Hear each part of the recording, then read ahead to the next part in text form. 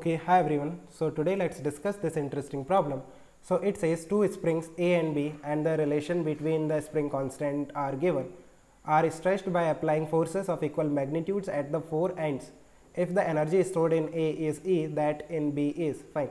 So इस तरह से देखो एक स्प्रिंग है ना, और जब आप इस स्प्रिंग को स्ट्रेच करते हो by applying equal forces at the two ends, दोनों एंड्स पे आपको इक्वल फोर्स लगाना पड़ेगा. मान लिया कैपिटल F फोर्स लगाया है, राइट. सो इस स्प्रिंग में इलोंगेशन कितना होगा, that will be F by के, राइट. जो F है उसे आप इक्वेट करोगे K इंटू एक्स से. सो यहाँ से इलोंगेशन निकल कर आएगा F बाई के. Now what will be the energy stored in this spring. Elastic जो पोटेंशियल एनर्जी है वो कितनी स्टोर होगी इसमें, half of K into x square. So that is half of K into F square upon के square. सो यहाँ से निकल के आ रहा है F square upon 2K, that is the energy.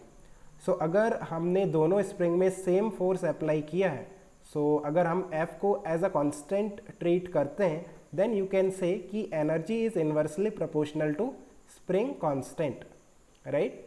सो यहाँ से हम लिख सकते हैं कि EA upon EB, right, that will be equal to KB upon KA. और KA दे रखा है ट्वाइस ऑफ KB. सो यहाँ से देखो कितना निकल कर आ रहा है 1/2. सो यहाँ से हम निकाल सकते हैं energy stored in B, that will be twice of energy stored in A which is E. So EB निकल जाएगा. और ये जो इक्वेशन है ये काफ़ी इंटरेस्टिंग है, इससे और भी क्वेश्चंस फ्रेम हो सकते हैं.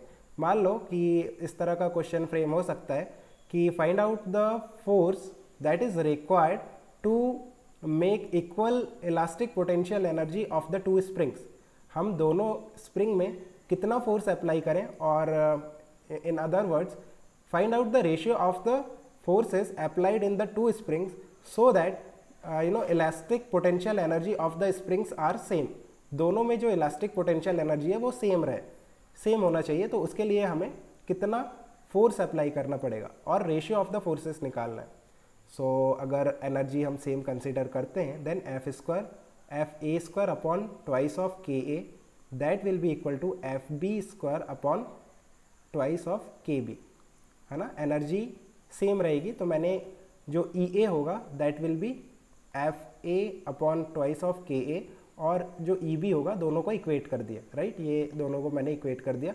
सो यहाँ से अगेन आप देखो KB कितना होगा, KA दे रखा है ना, twice of KB. So KA को अगर मैं ट्वाइस ऑफ KB पुट करता हूँ, सो ये 4 टाइम्स ऑफ KB हो गया, और KB अगेन कैंसिल हो जाएगा ना, और ये 2 से ये 4 कैंसिल हो जाएगा 2 टाइम्स. सो FA बाय FB का जो रेशियो आ रहा है दैट इज़ √2, है ना. सो FA में जो फोर्स लगाओगे वो √2 टाइम्स ऑफ FB, जो स्प्रिंग सेकेंड वाली है उसमें हम जो फोर्स लगा रहे हैं उसका √2 टाइम्स आपको फर्स्ट वाली स्प्रिंग में लगाना पड़ेगा. देन आपकी जो इलास्टिक पोटेंशियल एनर्जी आएगी दोनों स्प्रिंग में सेम आएगी, फाइन.